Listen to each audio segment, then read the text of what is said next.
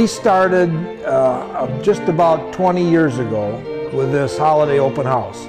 And a lot of it's such a beautiful home, and nothing looks prettier than an old antique home decorated up at the holidays. So all the ladies that belong to the organization said, well, we've all got a Christmas tree somewhere. We can come up. So we started putting Christmas trees in every room of the house, decorating them with different themes. And then we open the house up, always the week before Thanksgiving. We try to kick off the holiday season early. And so it'll be decorated not just with trees, but with trimmings all around. And it's just beautiful. And we open it up always the week before Thanksgiving. So the 19th is a Friday, and we'll be open from 5 till 9. And then on Saturday and Sunday, the 20th and 21st, we'll be open from 12 till 5. We don't charge, and we've done this with every one of our events that we have here. We found that if you have something good to show people and you want to share it with them, they usually are more than generous to leave. You know, we always have a jar standing out for donations, and we've never not gotten a real good response from the public. So we never charge, and we always serve, you know, Christmas cookies and coffee and punch and things like that. And we get some of the same people back year after year, and yet we always get new people.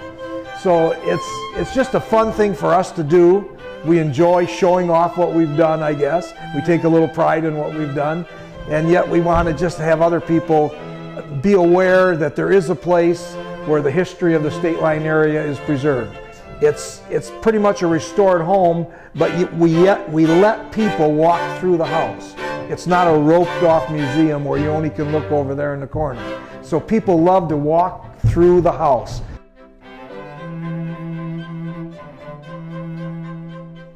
The company that ran that for many years was called Consumers Company.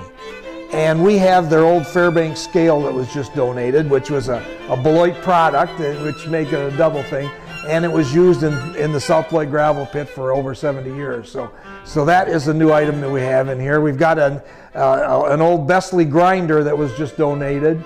And the Bestley Company was formed in Chicago, but it grew and thrived in the city of South Beloit. And they made grinding wheels, and so we've got an old Bestley grinder that's been donated. And last year we got an original Warner trailer. Now A.P. Warner was the person that people identify with the electric brake company, but he originally invented the speedometer. He invented the pull trailer, which people don't understand that they thought that just happened, but no, that was invented right here in Beloit, Wisconsin. And so we have the original Warner trailer that was located and donated. It was built in 1916 right here in South Beloit, Illinois. So these are some items that we've just added in the last year. So it's those kind of things that make it so much fun to be a part of, because you never know next who's going to show up with something that is a part of our history.